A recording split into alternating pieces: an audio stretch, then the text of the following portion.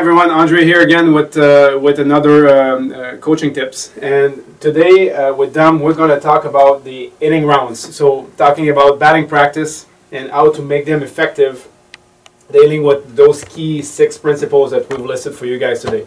So Dom, let's go through all of them here, and let's talk about number 1 and 2 here when we talk about number of pitches that should be hit by the kids, and the importance of hitting strikes. So what do you think about those? Well, let's start with number 1. The problem I find when we go into parks is that the coach sometimes has a hard time to throw strikes. And what happens here is they tell the kids, okay, Johnny, you're going for 10 balls and you're gone. But if the coach can throw only 1 strike, it's not beneficial for the kids. Yeah. So it's very hard. So if you go with 10 and switch, it's not. I wouldn't think it's. So are you saying here that us as coaches, we need to become better at throwing? Absolutely, also, right? absolutely. Throwing strikes to them. Yeah. Well, the kids needs to practice, so does the coach. Exactly. Yeah. That would take us to number 2. If the coach tells the kids, okay, kid, you gotta swing on strikes, and then you go with a round of 6, 7, 8, or whatever the number would be, but only on strikes, then that would be beneficial because it's going to get you close to the game.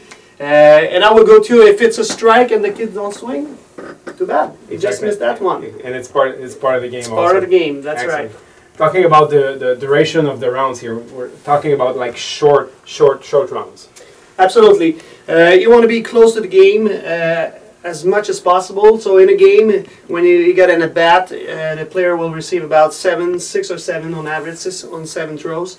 If you go with short round, he's going to swing maybe once or twice during the at-bat, sometimes a little bit more. But if you go in practice with a little round of 5 to 8, depending of the endurance of the player, the age of the player, that would be beneficial. He's going to get good swing, 5 or 8 strikes, of course. It keeps your focus there also, you know, like right. When you go higher, like 12, 15, like your focus is going elsewhere, and then by 5 to 8 or less rounds, like pitches per round, I guess your focus remains there as well. I would say, if the focus is to, at the end of batting practice, that the kids get 15 swings, if you go 3 rounds of 5, you get your 15 and it's productive. Yeah. You can work with the numbers here, but that's what I would do.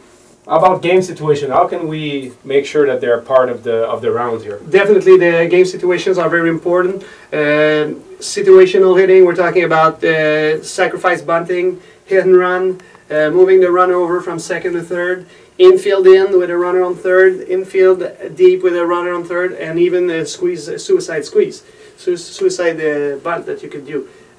Include them in your batting rounds. That will be beneficial too. So 1 round or 2 rounds where it should be important to include those situations, because those situations will happen during the course of the game. Okay, exactly. Right. So you want to practice like the way the game is being played. Absolutely. That's perfect. Like what about a free round? Free round is very important. The kids get in the batter's box. They don't have anything to think about other than a strike. Yeah. And they just take some swings, and it's very good for the kids to let it go. Just let it go.